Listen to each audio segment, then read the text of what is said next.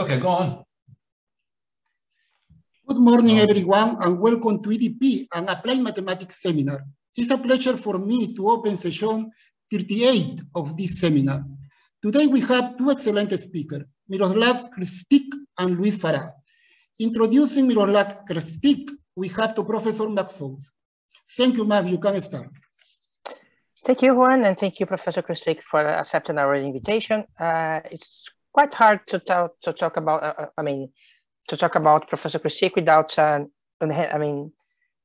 connotation to his outstanding research output and outstanding recognition. So instead of listing all the recognitions and say, I'll just say that we're very pleased that you could accept our invitation. And Professor Krstic today is going to talk to us about positivity, non-undershooting, control barrier functions, and safe control of PDEs, which is certainly one very important topic nowadays. So thank you once again for accepting our invitation, and the screen is all yours. Thank you. Thank you. Thank you very much, Professor Souza. Thank you, Professor Limaco. Thank you all for showing up for this lecture. I really appreciate the invitation. The community works on things that interest me, and I'm very, very glad to have a chance to share a few results with you. So my work is in the area of control partial differential equations. And let me just define it up front what I mean by control of partial differential equations. I don't work on controllability, I work on stabilization. And this particular talk has stabilization as one of the objectives, but the main focus is not just stabilization. The focus is stabilization in the presence of constraints on the state. So if you look at this long title with words like positivity, that clearly refers to a constraint on the state, that the state, the distributed state of the partial differential equation system is not allowed to go negative or become zero. Undershooting or overshooting refers to a violation of a constraint also, some kind of an output of the system. If it undershoots, that leads to a possible physical damage or a violation of the model. The word safe control refers to more broadly the non-violation of state constraints, and this is these days the predominantly popular term to refer to what's in the past been referred to as control subject to state constraints. Why safe control? Well, it is because the subject of control in the presence of safe constraints has been sort of taken over by one of the most important applications of control subject to state constraints, and this is autonomous driving in the presence of obstacles. I think we will agree that that's perhaps the most obvious control situation where respecting constraints on the position is very important. It's a matter of life and death, or at least of a great financial consequence. So these days, control subject to state constraints goes by the name safe control often.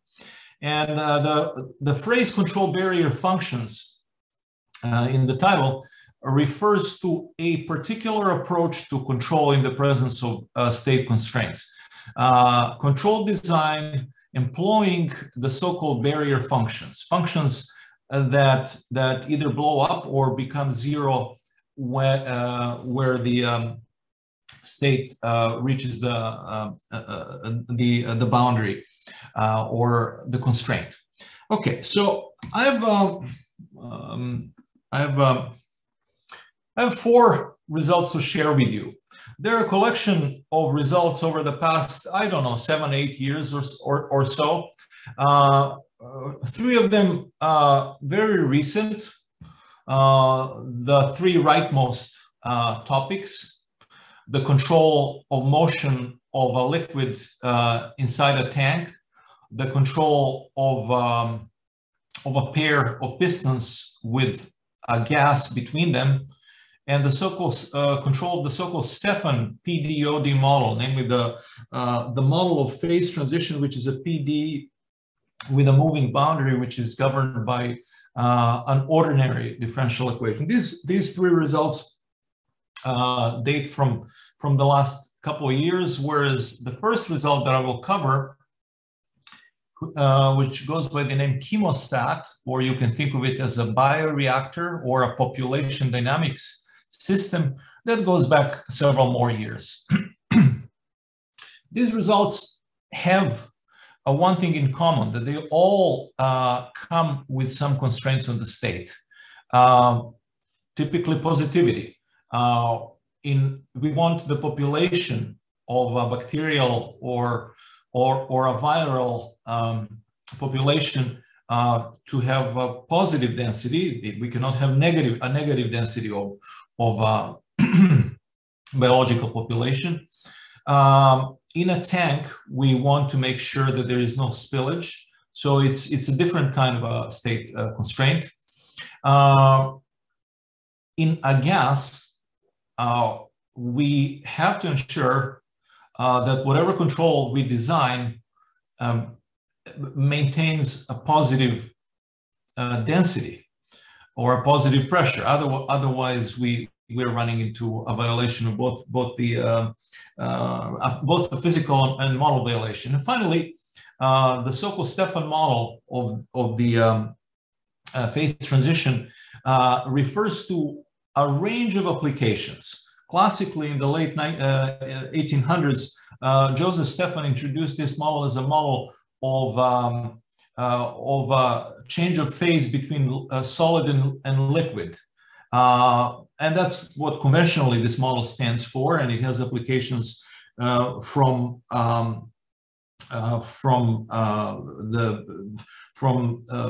the sea ice dynamics in climate modeling to, for example, additive manufacturing, where you have to melt a material, possibly a metal, in order to build up an object. So the state constraint here is that as material melts, you have to ensure that as you melt or freeze, that you maintain the value of temperature that is above the melting point, and prevent the creation of, let's call them islands of solid within the liquid, because that would violate both the model and result in things that physically are undesirable. So why do I have this table here? Because while these four problems have state constraints in common, and the state constraints are all quite different between them, there are lots of differences among them as well. And I just want to give a landscape of those differences. So first of all, the three topics here all include more than just a PD. They also include an OD, whereas the chemostat, the population dynamics, is just a PD problem. There's no OD. As far as the moving boundary is concerned, it's present in the piston and the Stefan problem, but not in the other two. One of the models is hyperbolic, one is purely parabolic, and two of them are a mix of hyperbolic and parabolic PDs. Those might interest you the most, I assume, but they're all interesting in their own ways. Some of these models have classical conventional additive inputs, but two of them have multiplicative inputs, which is less conventional in control problem formulations. And so on. Let me see. I have to get to the point. I have to skip some of these things.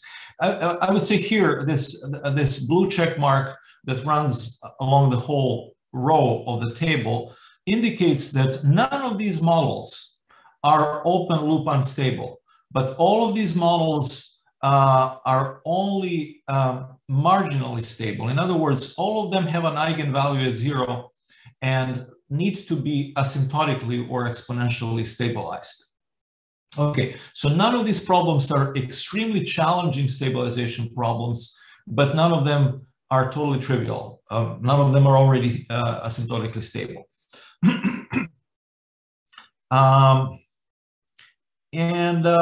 The last row, I would say, where I say that I use the feedback of the full state, where there is a check mark, namely that I use feedback of the full state, that indicates that the control problems are more challenging. Because if you only need to use the feedback of some boundary value, that's an easy control problem. When you have to feed the information from the whole state, either to measure it or to estimate it, that typically is a more challenging control problem. So let me now get started with the first of these four topics.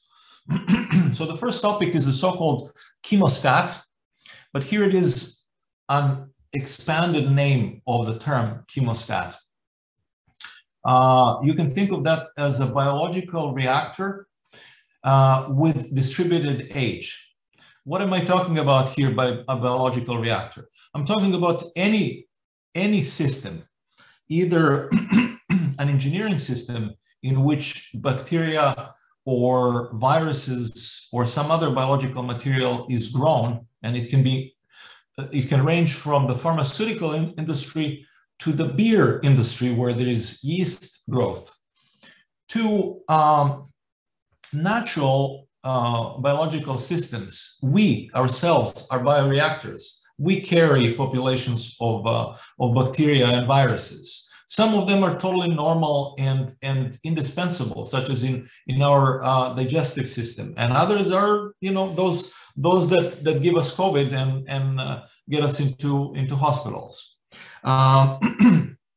When we get a vaccine for COVID and are building the immunity, we are a bioreactor.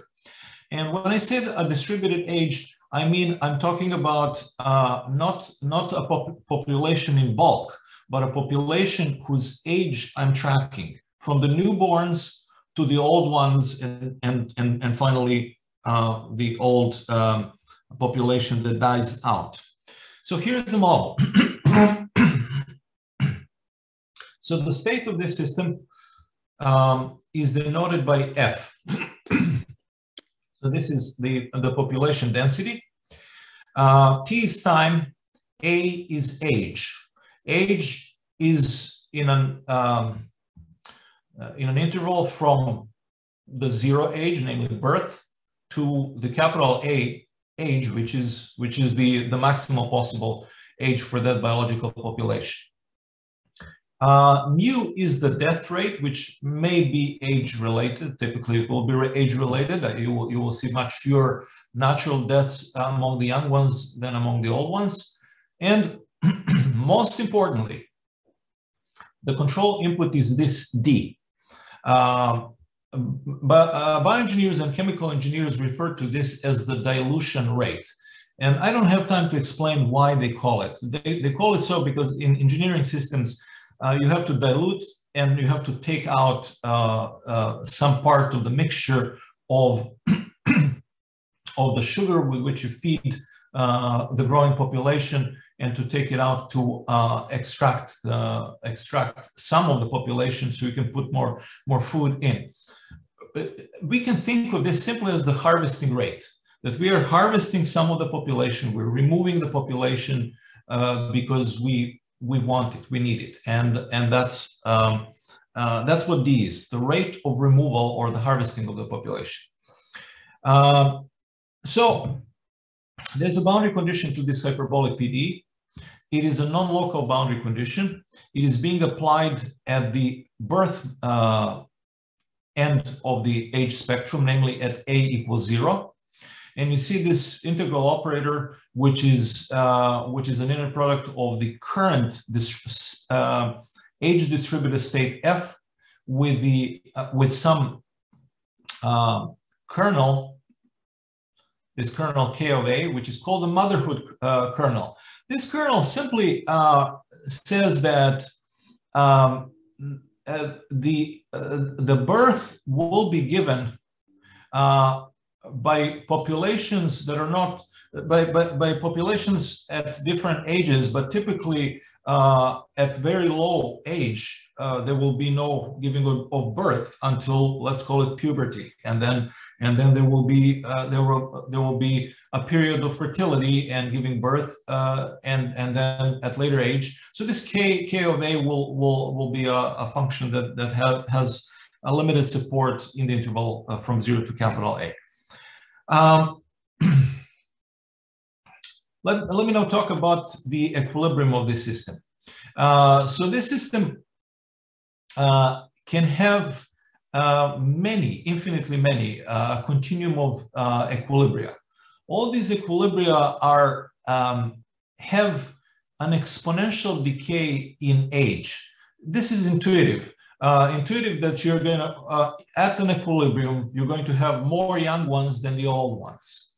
But how big the population will be depends on the density of the population at birth. And this density can have various values, and this is why there's a continuum of equilibrium. However, an equilibrium can be created only with one fixed, unique value of the dilution or harvesting rate. So there's only one number that is independent of the initial conditions. It just depends on the parameters of the model, namely the motherhood kernel and the death rate coefficient. And that special single harvesting rate has a very intuitive meaning. There is only one particular harvesting rate with which you're going to neither basically have the population die out because you harvest too much, nor the population explode because you don't harvest enough. However, even though there is this unique input value that can generate equilibria, it is not only one equilibrium that it generates, but it generates infinitely many possible equilibria. And that's what that's what gives rise to a control problem. You may want, in an engineering application, to regulate the system to a particular equilibrium profile, rather than letting the system settle to an equilibrium profile that depends on the initial condition. So there is one eigenvalue at the origin, and we want to shift that one to the left. The rest are in the left. We want to make sure that they don't spill over into the unstable part of the complex plane. So let me give you a quick theorem that states the control law, and it states a stability result along with a constraint non-violation result. So here's the feedback law. What I would like you to not focus on is the presence of the saturation operator. This saturation operation is simply for engineering reasons. We want to make sure that we don't do unlimited harvesting, and we also make sure that we don't attempt to make negative harvesting, which means the insertion of the population into something that is not meant to be fed with the population, but to produce the population. So ignore the saturation, for mathematical purposes. So this feedback law contains the equilibrium setting value, D star, of the harvesting rate, plus a feedback component. So this feedback component, as you see, the main thing in it is the full state feedback across across the entire age range from 0 to capital A of the population dynamics. This feedback, as you can see, seems to be an age mean of the population density. It doesn't have to be actually an age mean. It can be any kind of a positive kernel here, but for the simplicity of notation, I'm just taking the age mean, the mean age. I'm sorry, the mean population density across all ages. Now, in addition to this feedback, which is kind of natural that you would. This is sort of like a measure of the total population. In addition to modulating the harvesting rate based on the total population, there's this other stuff, the division by the same expression and the equilibrium and the ln. Well, and this is another way of saying that we want to regulate f to the desired equilibrium profile f star, except that this is expressed in a somewhat unconventional way through a ratio rather than through a difference, and with the ln, where when f becomes f star, this whole thing becomes 1 and ln becomes 0. So when we achieve our objective, there is no feedback being applied anymore. So this is the simple control law. And let me show you, before I give you the claim of the theorem, let me show you a simulation that illustrates what it does.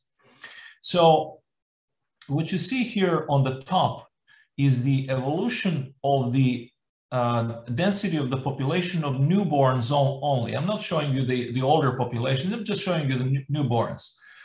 And what you should see on this plot, this is time. What you should see on this plot is first that the black curve, in which we are not applying feedback, is showing that the population of newborns settles to some value, but that value is not the desired value, the dotted value. However, if we apply feedback, then you see that we converge to the desired value of the population of newborns and of the entire population as well, which I'm not showing. And I'm showing here two feedback laws. One is that is using feedback of the mean over the whole population age, and the other one that is using essentially a delta function under the integral to extract only the population of the newborns themselves. And both of these feedback laws achieve the desired regulation. What I'm showing you here is this harvesting rate control. And I'm showing here something that is not in the theorem, namely an engineering application using sample data, implementation rather than a continuous control implementation. So this even works if we apply a piecewise constant version of that feedback from the previous picture. And a theorem can be stated, but I don't have time to get into all those details. So you see how this works and how it is meant to work. Let me now get to the mathematical result. So the mathematical guarantee here is of a certain form of asymptotic stability in a particular norm that is suited for this problem. So let me first let me first say that there is a certain norm of the state. The state is f of TA. I will discuss this norm in a second, but let me emphasize that the guarantee is that that norm of the state, or that norm of the state error, or the state deviation from the equilibrium, is guaranteed to decay exponentially to 0. Now, what is this norm? What is it saying? Well, this is a somewhat unusual norm. This is not L2. This is not the supremum norm of F, but it's the max norm of the ln, namely of a deviation of the state from its desired equilibrium expressed in terms of the ln of the ratio. This becomes 1 at the equilibrium. Ln becomes 0,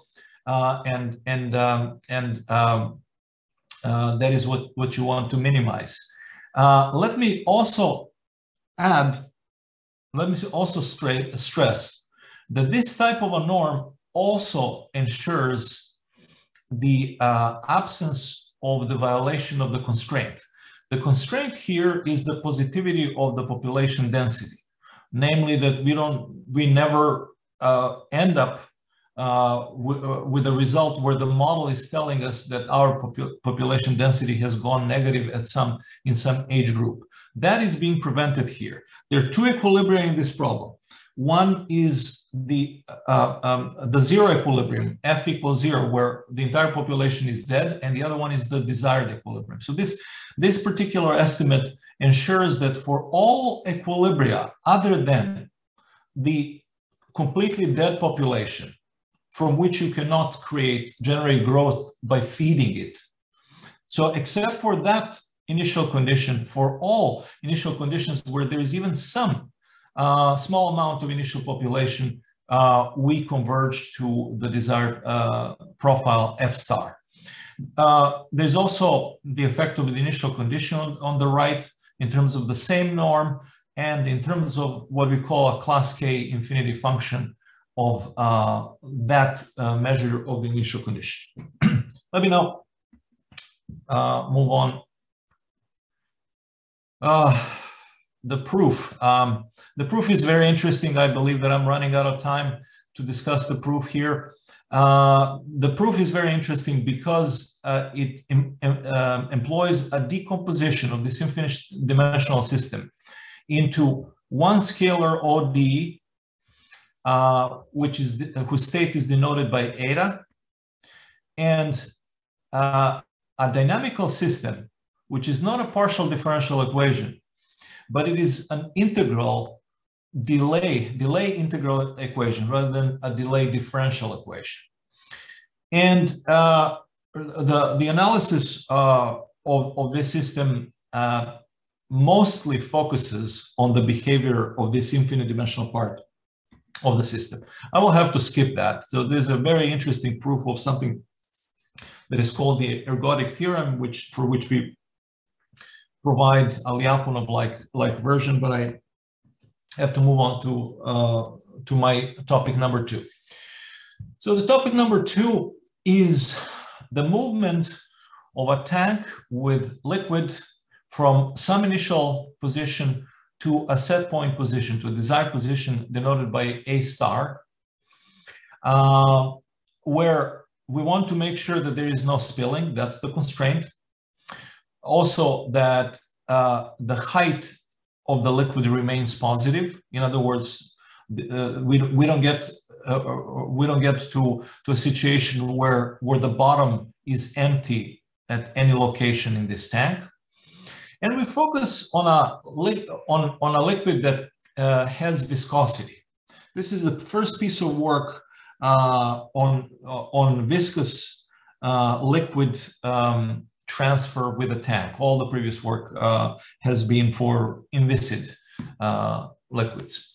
The viscosity in our approach is not just new. We actually need it. It's a necessity. We rely on viscosity to achieve the result. So what is the model?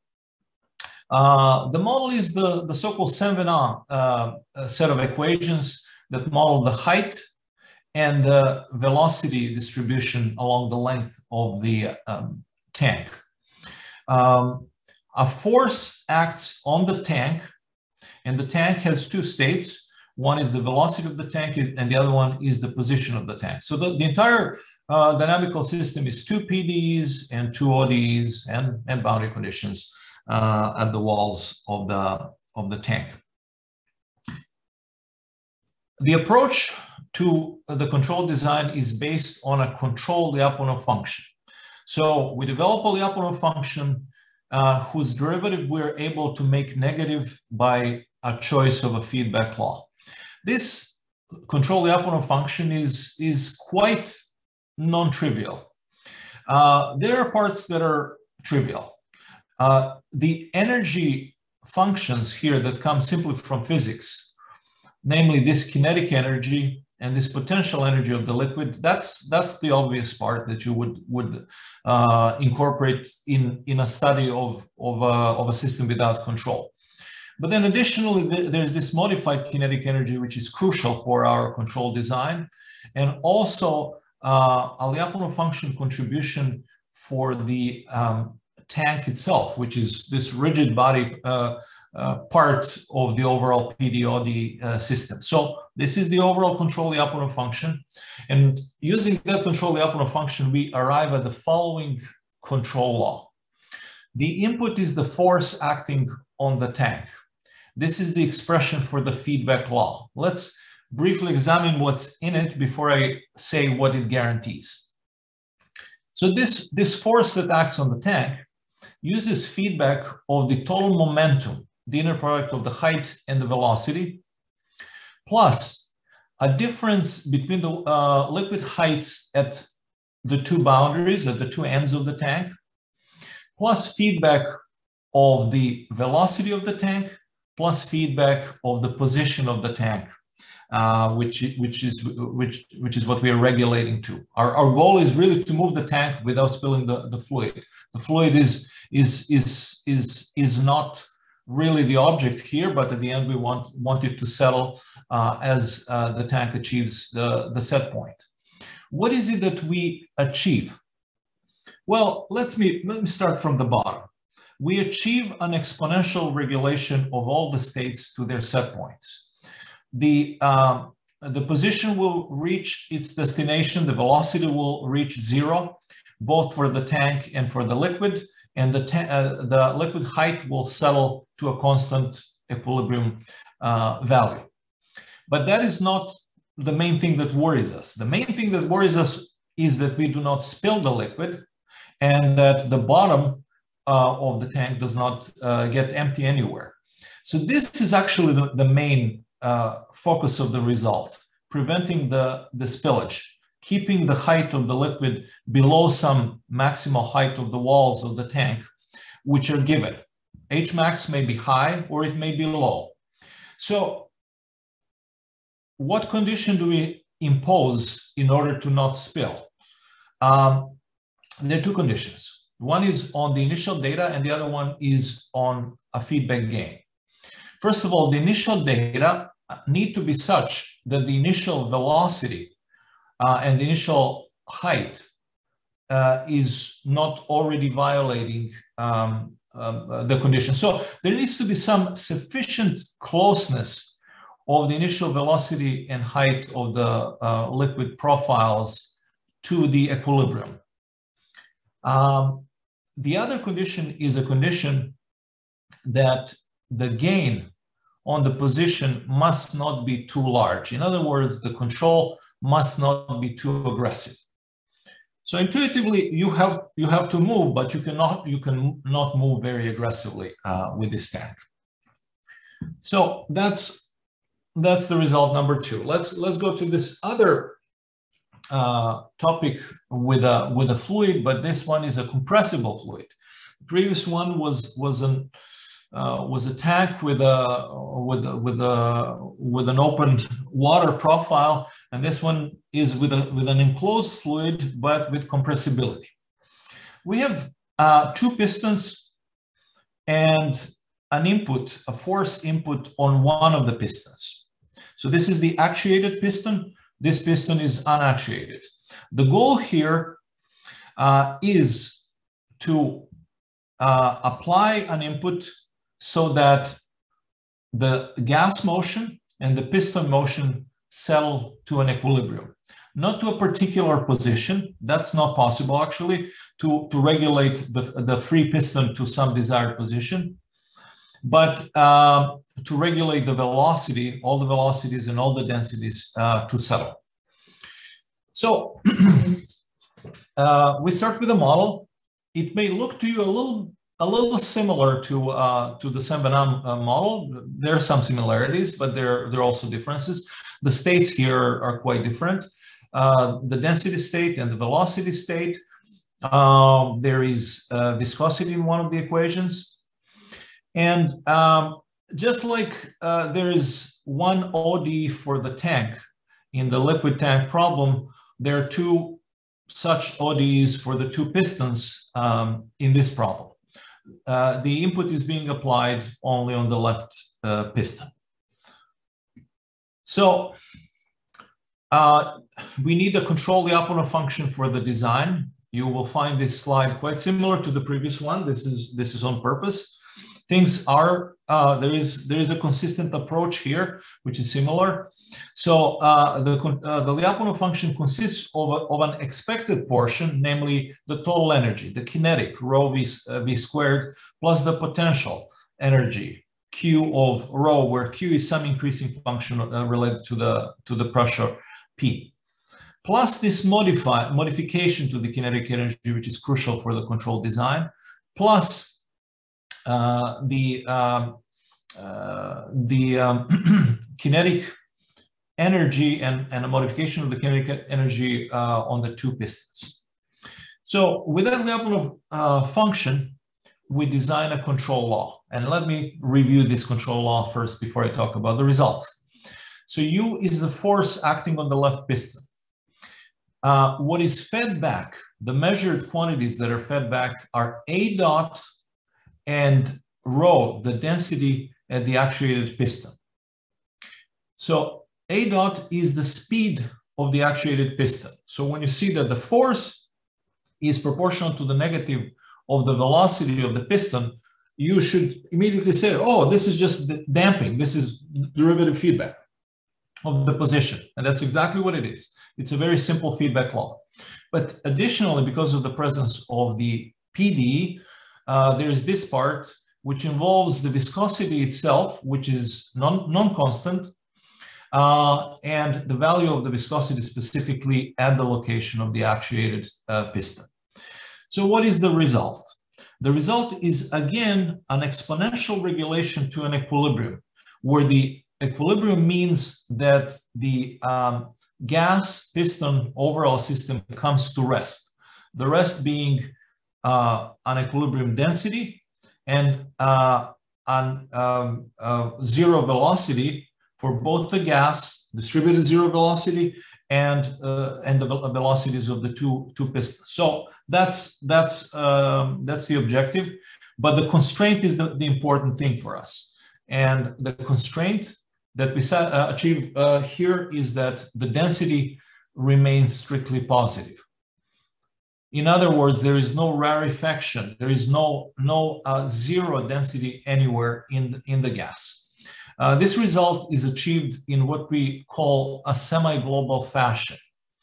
In other words, for arbitrarily large initial conditions, we can choose appropriate control gains to achieve this exponential stabilization with the constraint maintenance. All right, let me now get to the fourth result in my list.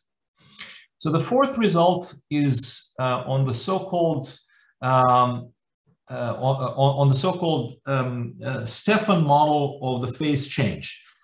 And I'm focusing on a particular aspect of controlling the phase change model, which is called safety. So let me briefly tell you something about how safety is being formulated in the context of control barrier functions. So control barrier functions are functions of the state. I denote them as h of x of t, where h is a scalar and x is either a vector in an ODE system or a function in a PDE system, a function of space. And maintaining safety is the property that you have a non-negative valued function h, which is non-negative in the safe region of the state space, and 0 at the position where the constraint is.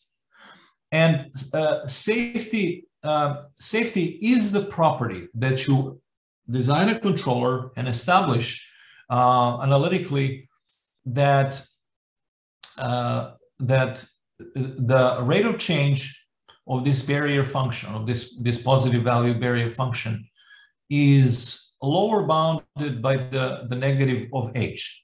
What this means by comparison principle, a simple intuitive lay meaning is that you may be approaching the safety barrier of this system, but not faster than exponentially. In other words, you can approach the safety violation, but you are guaranteed never to get to the barrier before infinite time. So you remain safe for all time.